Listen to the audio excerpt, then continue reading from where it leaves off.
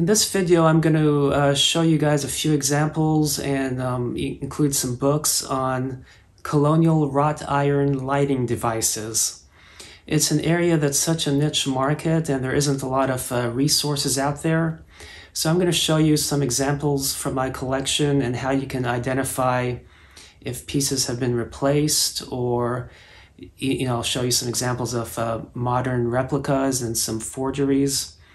And, I do like some replicas because it's a great way to get a nice piece that's typical of the 1700s, yet less expensive. Plus, the early pieces can be a daunting task trying to find. And I'm also going to go through and show you what I think is the best reference on early lighting. Now, there are various types of early lighting. You have candlesticks, and based on the style, if they're brass ones, you'll know which decade they came from in the 16 and 1700s. You have pewter, copper, brass, I already mentioned brass, but I like to focus on the rustic, primitive style of lighting that's made with wrought iron because they just look so cool. These lamps are known as gimbaled whale oil lanterns. I was fortunate to find nice iron hooks to hang these to. This one I could always treat with linseed oil. Now, this one here has been restored. It was all fragmented, and the lamp dealer, he basically assembled it. I was hoping he would have sold it to me when he first mentioned it to me in pieces so I can enjoy assembling it. But if you look at this one here, that's mostly all original, and I'll explain that in a moment. This is thicker than this, and you can see here how there's a modern piece of metal holding it. But if you look on the other side, also, here I need to turn this a little more. If you look over here, I don't want to mess with it because it is shedding. Some people like to dip and preserve these in hot wax. I prefer the linseed oil method, which is more of what they used to use to preserve metal centuries ago. You can see how this has been assembled and riveted, and the metal is a lot thinner than this one here. Now, this is the kind of pin that these would come with, and when you look at it, basically it's designed to stay level on a ship. These typically seem to come out of England, and they're from the early 1800s. Now, this one here, you can see how these have been replaced by more modern nails, so this one has been repaired at one point, but it's still a beautiful museum quality piece. Whereas this one here, whereas this one here, a lot of it, at least these two pieces are replacements, or all these rings are replacements. Now, this one here, on this side, is actually a fake one I bought off eBay. So you can always buy fakes on there, and sometimes you can find good prices on originals because a lot of people, they don't understand lamps. They don't know what they have, so either you get a really good purchase or you get ripped off because they think they have something that they don't. So that is something to keep in mind. But if you notice, it has a thin metal, and these rivets are tiny. They're not right. And, this hinge is being held by a nail. And as opposed to this type of hinge here, this is clearly done by an amateur forger. And I've seen some like these. Some may be original, I'm not sure, but they'll hold a candle on the inside instead of a gimbaled whale oil lantern. Then you have the kind which you can put an open flame in, like what you see in the background in some scenes on the TV show Vikings. And these also came not in small, medium, but they also came in large. And I have a couple large ones, which I'm not going to show just because it would be a pain to pull them out at the moment. But these are known as gimbaled whale oil lanterns, and there isn't a lot of information on this style, even in lighting books. Here we have an early 1700s Welsh rushlight. Sometimes people refer to them as rushnips or rushlight holders. And this one basically had the kind that's stuck in a wooden base. A lot of times these bases would rot away and they'd be replaced, and it's atypical to find one with the original base. Now, the twisted stem is an earlier style, and this curl like this, known as a monkey tail, is a weight to keep this closed. And when you see this style, it's typically Welsh. Some of these had a stem that came horizontal with a weight, like a little metal block on them, and later ones had a candle holder. Now, the candle holder style started out as more of a cone, and that was really not initially to hold a candle. I mean, you have a light here, it defeats the purpose. If you could afford a candle, you wouldn't use rushes because candles were more expensive back in the day. So when the rushes or the rushlights burned into small pieces, they would use them to snuff them out. So a lot of people say, oh, those were candle holders, but they did not start out that way. And based on the style, you can tell if it was an earlier one or not. Unfortunately, I don't have any with those to show you, but if you look online, you'll find plenty. Now, the rush was typically made of Juncus effusus, and what they would do is take the stems, dry them out, scrape off or peel out the exterior. They would put it in a grisset under the fireplace so all the grease would drip from what you were cooking, soak up in here, and then that's what you would use as your fuel source. And they would be hung at a 45-degree angle and would typically, depending on the length, if they were a little over 2 feet, would last you roughly an hour or so. This one here is a replica made by Jerry Darnell, or a modern version of a splint lamp, or also known as peerman. Looks like a little tuning fork, and you would take splints of wood soaked in grease, and you would use that to light. And this one is also stuck in a base of wood and made to look rustic. Now, these didn't always come in bases. Sometimes you found them with 3 legs. The Irish kind had the metal ring on the ground that came down, so that's how you know that kind came from Ireland. Now, this is a very unusual piece. It's made also by Jerry Darnell. And there's something called an alpine candle holder. And they basically were the top was a little bigger, where you put something bigger like a candle, or this one was designed to hold rush or splint, or something called a fir candle, where the Scandinavian countries would take a piece of fir, and as it dried out, the resin would aggregate on the inside, and then they would hold it, stick it in those vertically, and light. It gave you a good flame, but it didn't last as long as like a rush or something. And I don't have one to show you, but sometimes they came with like a little tray to collect any drippings and things. Now, why do I have a lamp on the far right? This was initially a blacksmith tool that somebody had changed into a rush light holder, or you could put a candle or something. I bought it off eBay because I thought it looked really cool and it was really rusted. So I soaked it in water with vinegar to remove the rust, and then I coated it in linseed oil. Linseed oil is a good way to protect it. And if you take linseed oil, turpentine, and wax, like roughly a third of each, maybe a little less wax, and you heat it up so it's molten and all mixed together, and then you heat the metal up, and then you coat it in that, then the wax will help seal it, and the linseed oil and turpentine will help preserve it. And that's a way you can preserve your metal in a nice fashion versus just linseed oil or soaking it in hot wax. And I took a candelabra base and scraped it to fit it in here. This was still rusted. I couldn't open it. And it was really tricky to make into a lamp. I do need a bigger light bulb than this tiny one here, but anyway, it's a way to take an old antique that's been modified from a blacksmith tool into a light and then modernize it by electrifying it, all without ruining the originality of the piece. Here we have 3 spike candle holders.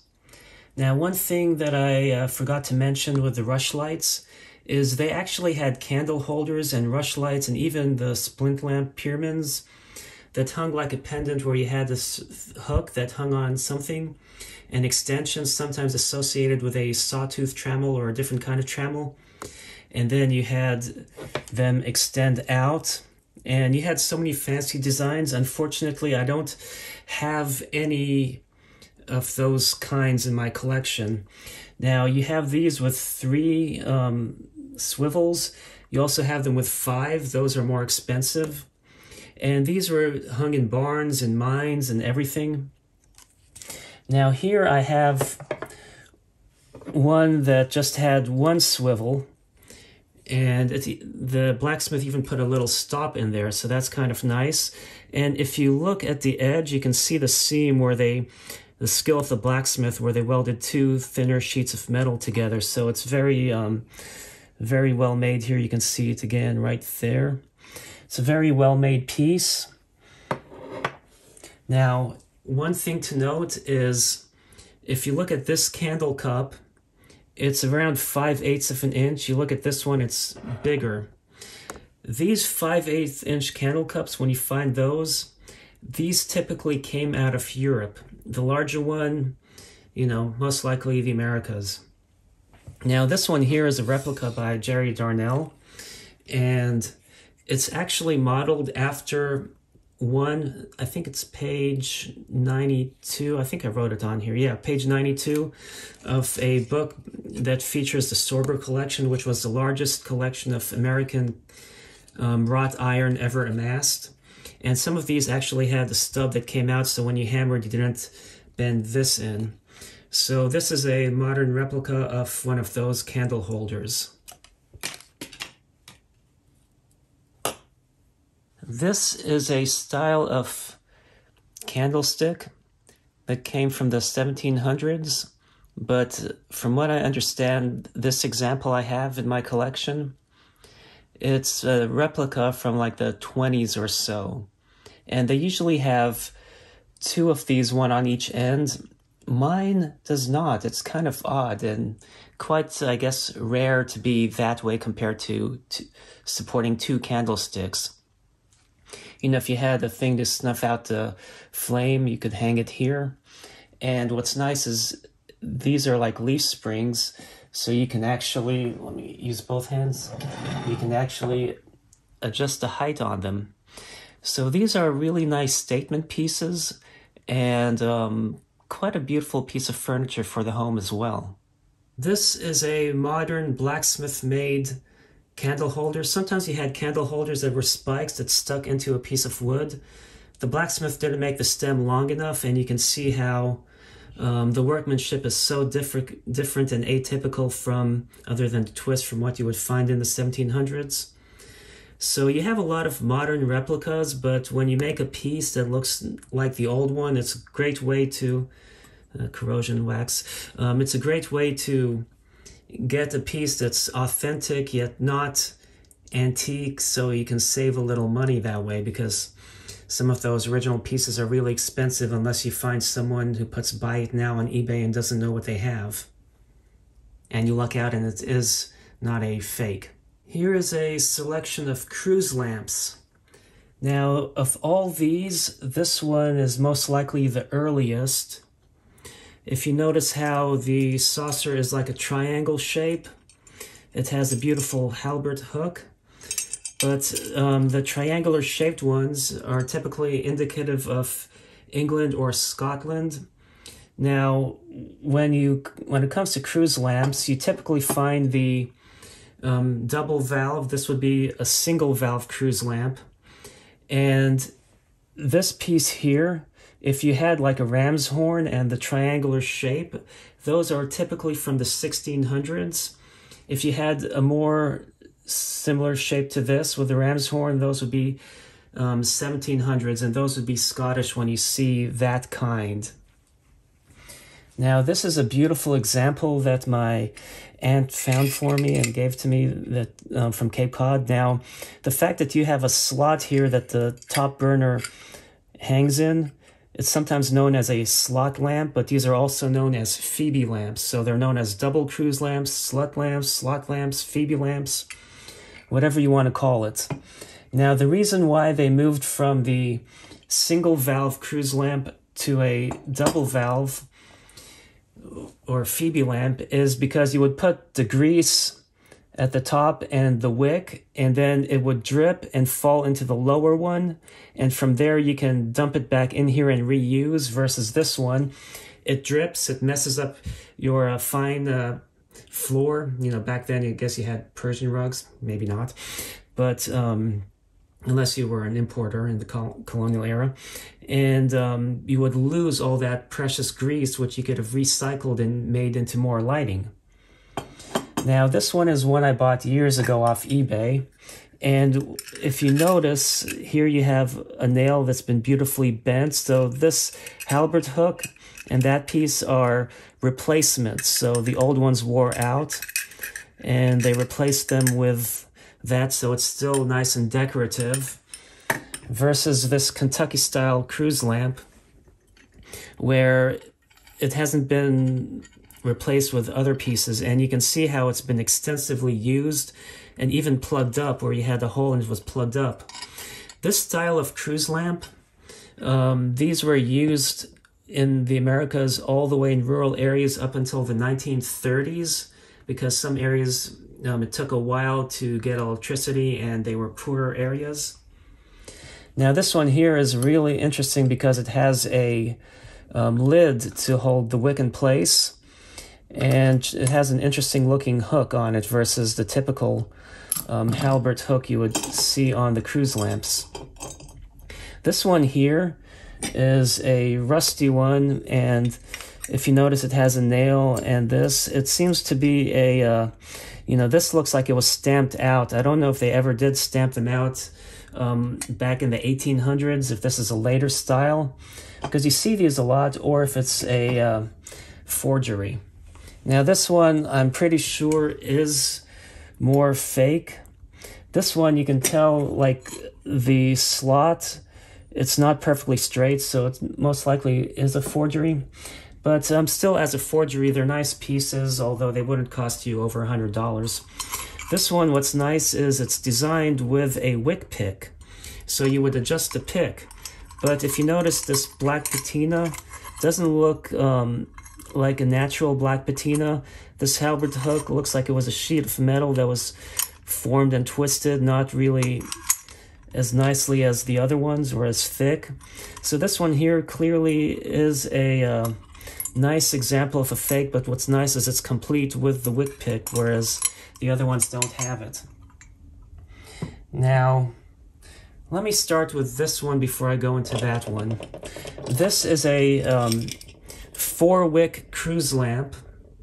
Ironically, the first clay oil lamps that were not saucers, were they actually dedicated to oil lamps, were 4-wick ones, and from like 4,000 plus years ago.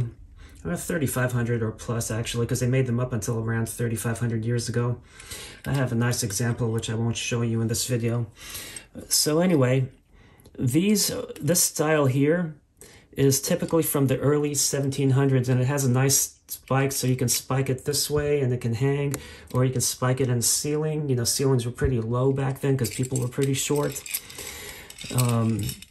And you can see how it connects to it versus using a nail like they do in modern times when they try to restore them poorly, or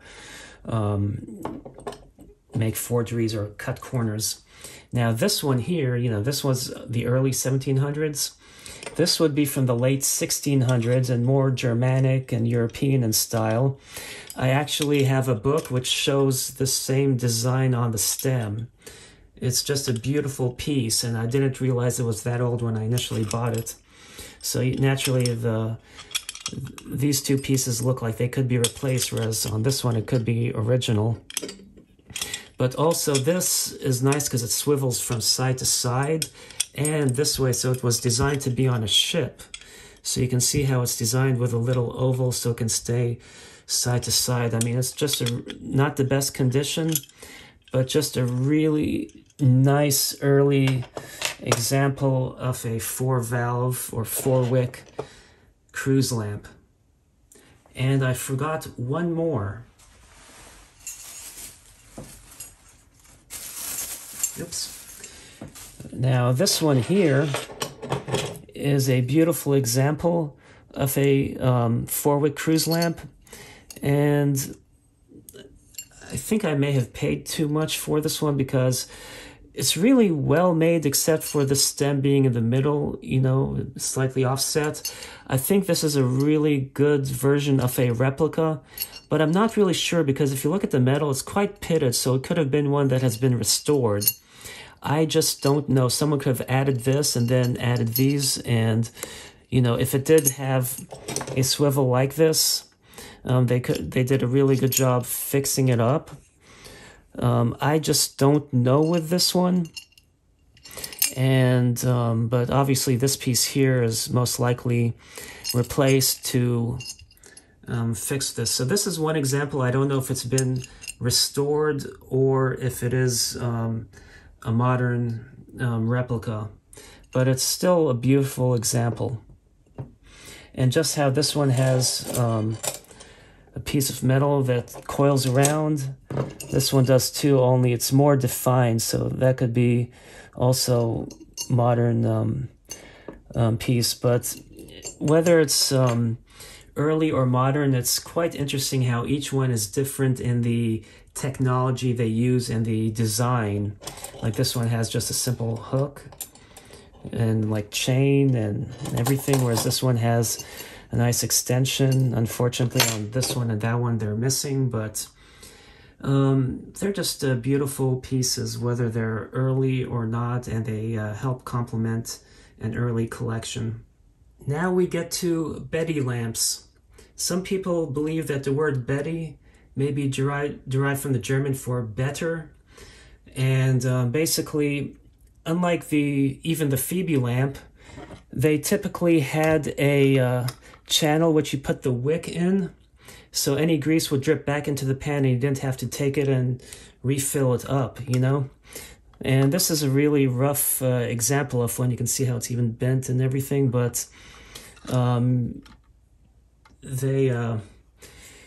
it's still, you know, at least a good example to show you for illustrating the purpose. This had a hinge to open and close. This one had the slot that would slide, and you can see where someone soldered it, but you can see an old wick still in the channel. And this piece, if you notice, the patina is different. This might be tin versus iron, but this looks like it may have been replaced at one time. Now, let me get these out of the way to show you these. This one here is cast iron, and it's very beefy. See how these are more delicate and this one's beefier? This was basically a miner's lamp, most likely French or German. And you see the decorative thing here. Now, when you see the hook come out and crook like that, that's called a miner's hook. And what's nice is this had a slot that you open to fill up the grease, and then you put the wick there. And it had a little catch. And what's nice about this example, it still has the wick pick, so then you can adjust the wick as you're adjusting the flame. It's just a really beautiful, all original piece, and at least I'm assuming the wick pick and everything's all original too. But these typically are missing.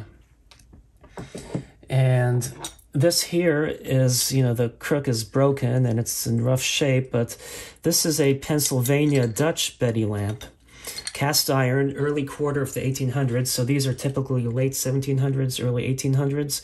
You do have some signed pieces of these. If you ever find some signed American iron from the 1700s, chances are it's going to be thousands of dollars.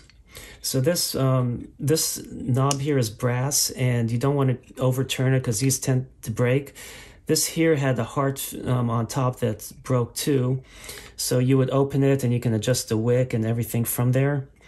And you see how there's a little hole here in the bottom. This was where it would hold the wick pick. This is a rough example, but it has beautiful patina to it.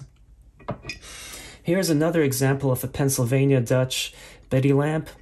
I don't know if this is bent like that on purpose or not, but you know, these would also open. You can see the latch, how that would turn. You don't want to close these too hard, and this one has the heart-shaped motif on there. and a beautiful miner's hook. I think this may have been bent in a little bit. And you can see that it has the, it also came with a wick pick that's missing from my example. When I saw this on eBay at Buy It Now, I asked no questions. I didn't look at the person's rating. I just bought it now. I was like, score. It was an excellent price for this style of lamp, which can be a little more pricey than these rougher examples. Now here is a cast iron Betty lamp. The fact that it has a halberd hook tells me it's not a miner's Betty. And if you notice how it's even decorative, look, it even had an old Phillips head that looks original, which is kind of interesting because they didn't have Phillips head screwdrivers at the time.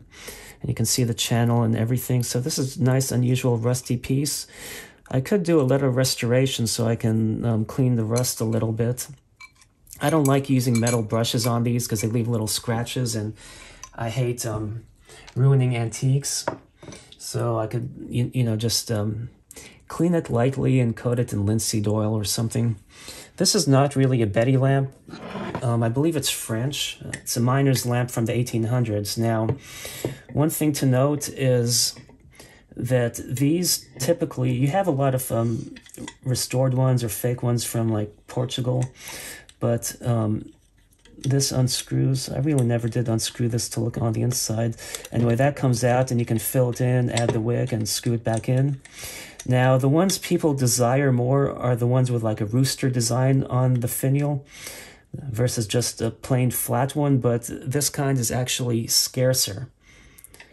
So these are the bay lamps. Oh, and I showed you my cost on here. It wasn't very expensive. I guess I can show you this one, but anyway.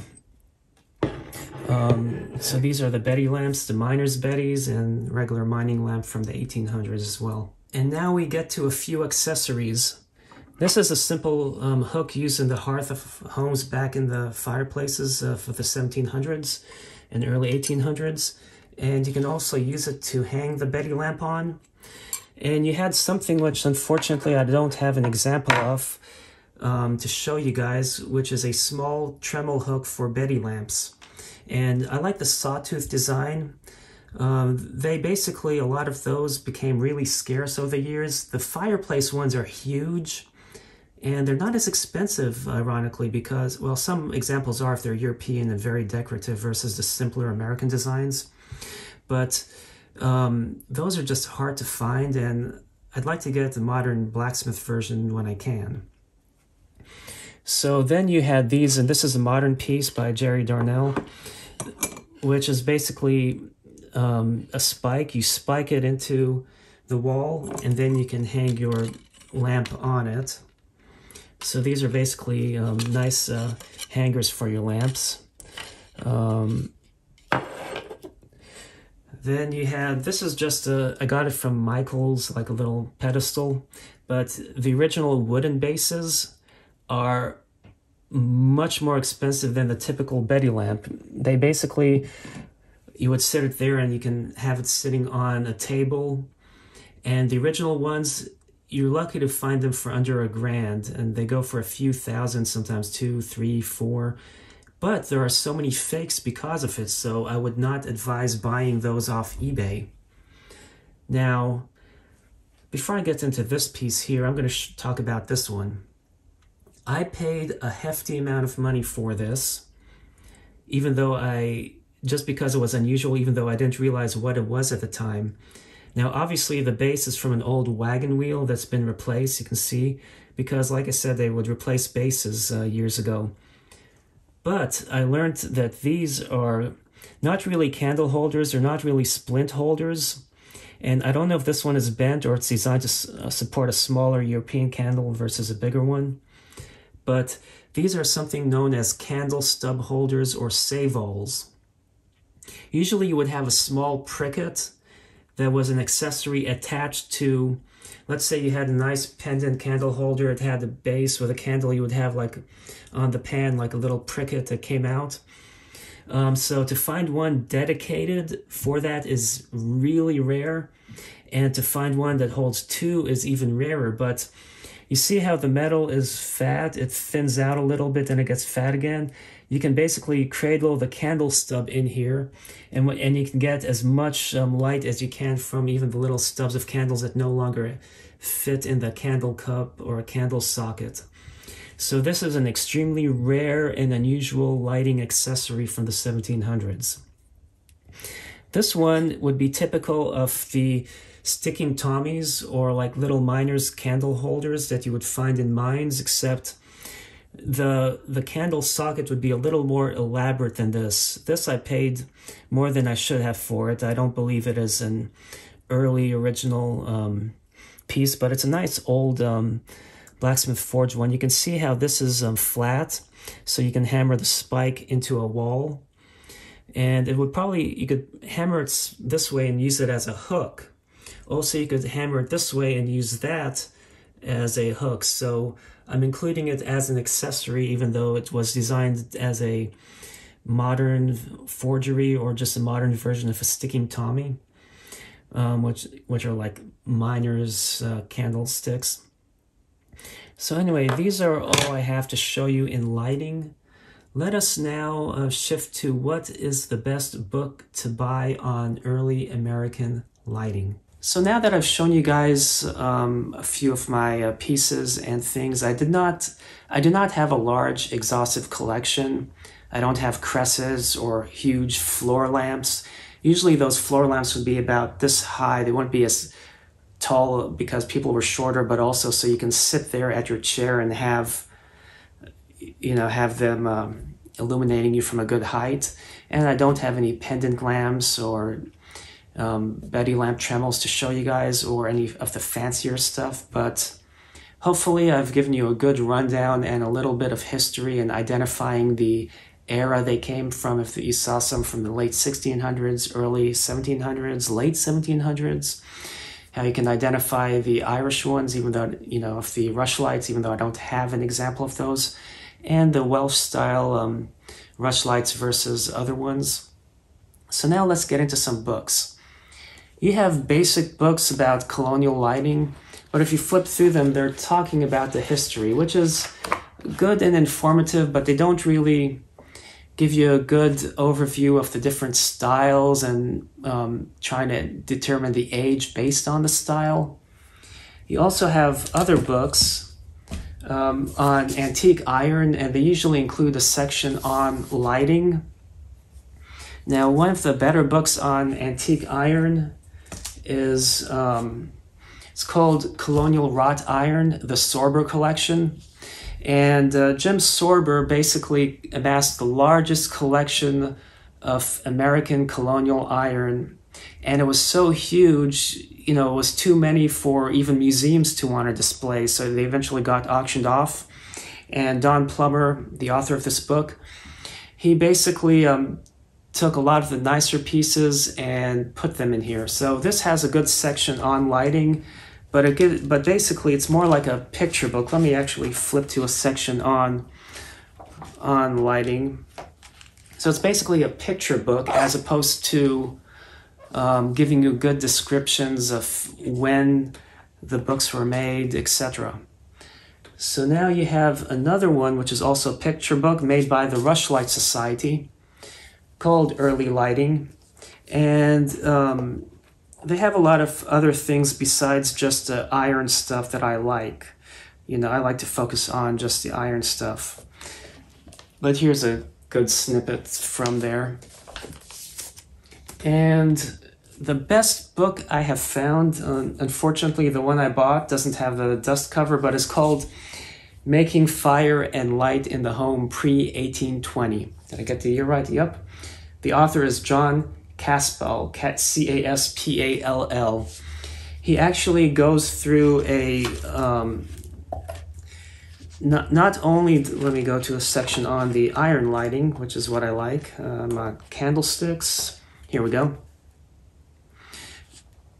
But what's interesting is, not only does he give you a good description talking about them, but under the caption of the image, he gives you like what they are. Sometimes he'll say like this one's Welsh. I'll show you my example of a Welsh one. And he says early to mid 18th century or early to mid 1700s. Actually on this one, he doesn't mention that it's Welsh, but Like this one here, he does mention down here that it is Welsh, but this is the best, this book came actually with a photo of an accessory, which is kind of cool. But anyway, this is the best book I've found on colonial lighting because it does give you a good description, gives you good text if you want to read about them, and gives you nice examples of photos as well as their ages and how you can tell the age stylistically. Now, the reality is these are based on the best sources. They're the best estimates on the age range for these items, but because a lot of the blacksmith forged pieces are not signed, it's harder to determine their actual ages. And if you do find a signed piece, they're typically very expensive, as mentioned earlier. Now, what's interesting is a lot of the Roman lamps were, the clay ones were put into molds, and the different towns and different lamp makers would actually have the location underneath. So you would basically, you could find lamps from antiquity that are attributed to their makers, but it's a lot harder with colonial iron. Anyway, I hope you found this video quite informative on early iron lighting.